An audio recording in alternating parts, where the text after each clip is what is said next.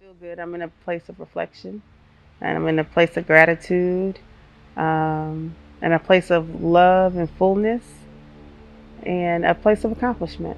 So I feel good. And I want people to know, especially when they're at Butter, that they can truly be who they want to be at Butter. I think that's that comfortability. We spend so much time.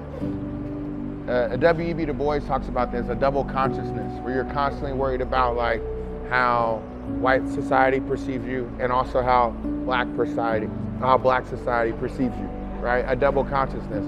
With Butter, I just want people to feel like, to just feel and be, and understand that everything that they've questioned about themselves, or times that they've had doubts, like, not here though, like, not here, just be yourself, just as you are at home, just as you are in your neighborhood. You're not worried about how you're being judged or thought about or being critiqued. You're just at home. I want people to feel like they're just at home. I mean, while art's gonna sell for tens of thousands of dollars.